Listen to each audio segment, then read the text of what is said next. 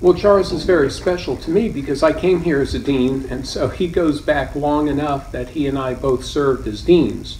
Myself of the Arnold School of Public Health, and he of the J School, of course.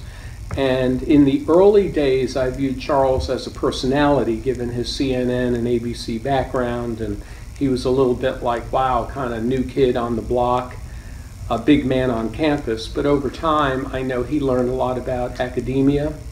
As president, I supported his ambition to rehabilitate my old building, so I moved out of that building on the corner of Sumter and Green, and he moved in after a while. But I think his legacy will be one of taking a profession that could have become obsolete, if you will, print and video journalism, and by moving with the digitization, moving with the socialization of media and information, I think we've got one of the best programs in the country, frankly. And I think he'll be well remembered for that and many other things.